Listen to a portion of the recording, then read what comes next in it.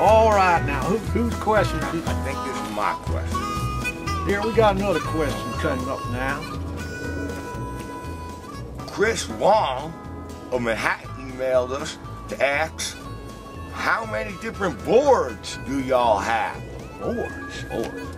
What he talking About video game, I think. Oh, video game Boards. No, this ain't no video game, no. no. This ain't, no, it's real. Oh, I think he means playing courses. Is probably what he means. Yep. Playing courses. Well, let's see now. We must have ourselves 10, 11 different playing courses, because I got, let's see, you got the village, you got the castle, they're the urban ones. Yeah. You got Bunker Hill. There's a whole pass of them. There's got to be 11 different playing courses. You won't get bored, I'll tell you that. And they're all three-dimensional, three-dimensional boards.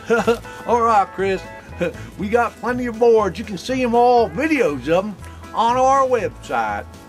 Let's see here now. I got a question for you, Jed, from Mr. Tyrone Jackson of the Bronx, New York. He asks, should we tip our referees?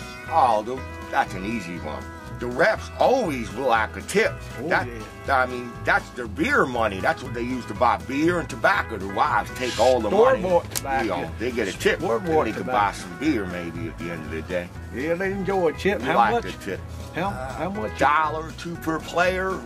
That makes them happy. Yeah, that ain't nothing. That ain't nothing. It's just like you buy a soda pop. Coffee with that. money. Yeah, that's all that is. Now, who else we all got here? That's a hard one. What did he say?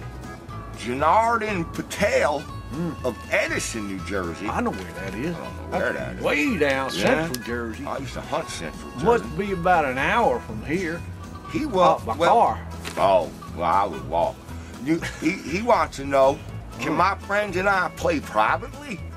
Oh yeah, we only run private playing fields. Course. That's it. I mean, you wouldn't want to play against us. We've been living up here in these woods for all our lives now. Really.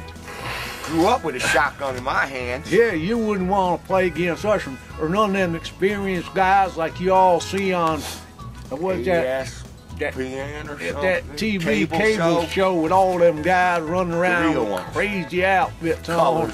Yeah, and a professional paintball. Professionals, yeah. You don't want to play against it. That's why we only do private playing. Private. That's all we do. Safer that way. Safer that way.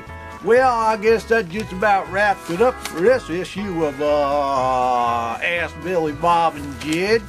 You write in or email us with your questions. We'll be happy to answer any questions you have about our playing site. And just getting back to this here fireplace, well, I was telling you, George Washington built this here thing. It used to be a house. He slept here, right here on his hearth.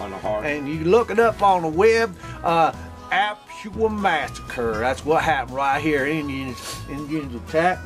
George Washington beat them all single-handed with nothing but, where'd that hatchet George used? Oh, here. We got his hatchet. This is supposed to be in the Smithsonian Institute, but we keep it here. We don't tell nobody, though.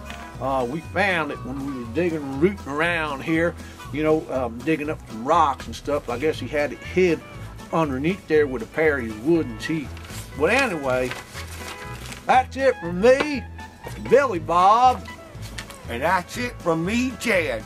So take care now. We'll see you at the playing side. See you at the field. Y'all take care.